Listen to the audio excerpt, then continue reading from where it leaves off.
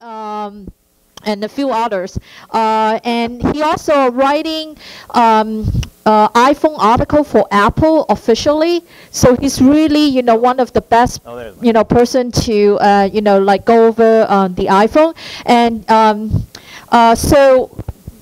do you need more time or? No, we're good. Okay. Let's do it. One more thing I wanted to check is, how many of you are first time here to this group? Raise your hand. First visitor. I mean, attend. Oh man, now we're too far away. Oh, sorry. Okay, good. Now, how many of you actually got approved by Apple? The iPhone develop program. Can you raise your hand? Oh, good. Wow. Okay. Now, just a very quick survey. Maybe we can hold this later, but I think I should hold the questions later.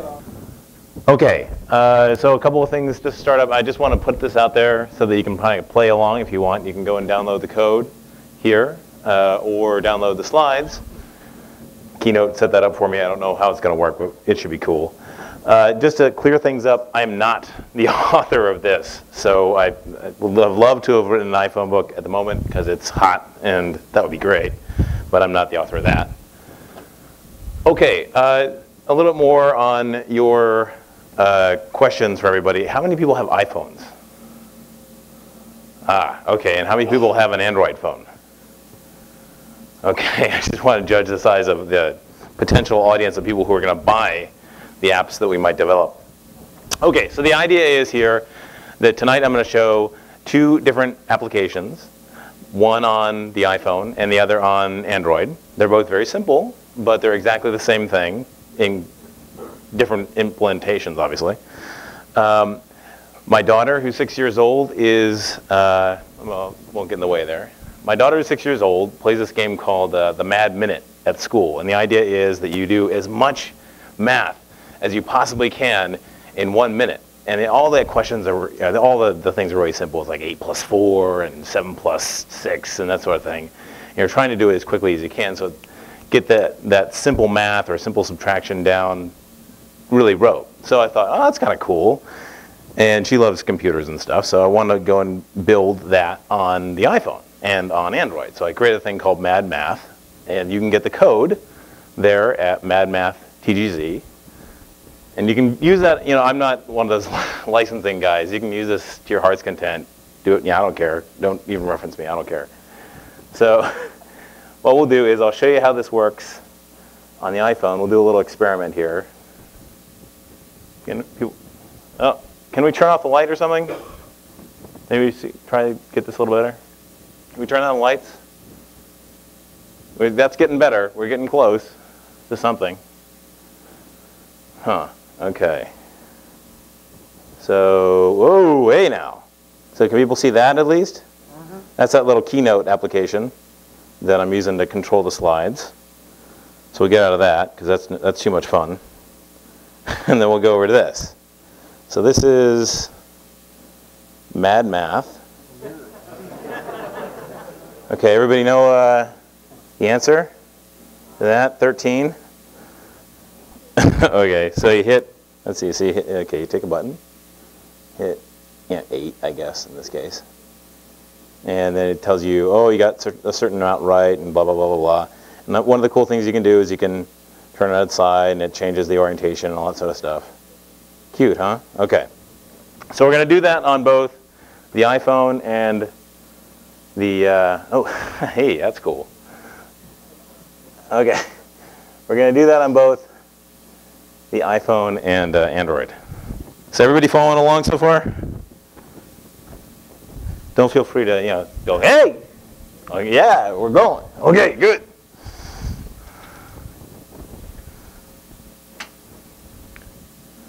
Okay, so iPhone, Android, Mad Math.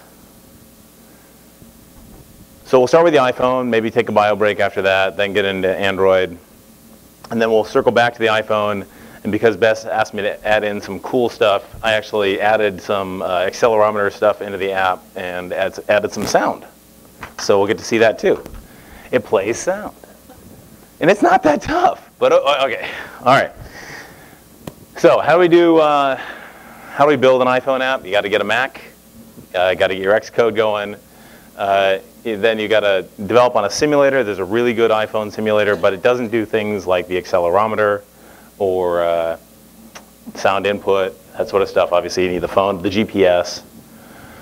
You get the developer license, which I think is $99, something like that. Yep.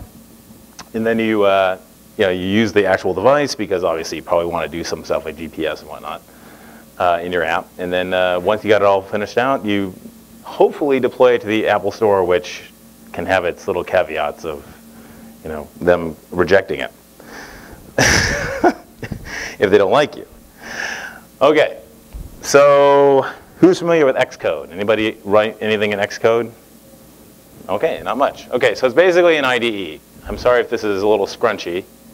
Okay, but basically you bring this up and you can build via a template an Cocoa Touch application, and it will set up all the files for you. There's a couple of different templates you can choose from. In this case, I chose a Vue template, which is just the kind of a template where you drag and drop buttons on it and so on and so forth.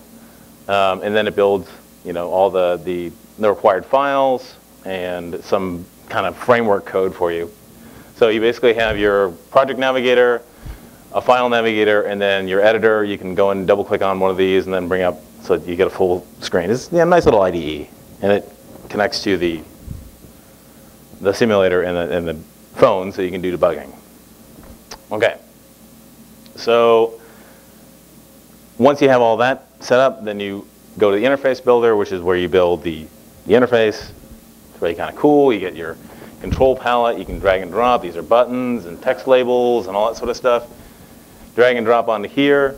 It's a nice little kind of model view controller system. So there's this controller which hosts this view where we've gone and put a couple of controls. So we put the text box, a label which is stuck to the bottom, and then 4 buttons. And then one of the things that we do, which is kind of cool, is how it's, so there's 2 things here. There's connecting, and then there's also this kind of springs and struts layout. So you noticed when I rotated the phone that it actually rotated and changed the sizing on everything, right? Like the buttons kind of expanded a little bit, and the label kind of came up a little bit, that sort of thing. So that's all done using springs and struts. So basically, you select one of these controls. In this case, you have this one selected, the button, and you say this kind of locks. So when the screen changes size, it's going to be locked to the top and to the side. That's how we get these red bars here. And then the size, the horizontal size, the width, is going to change dynamically. But other than that, it's going to remain the same.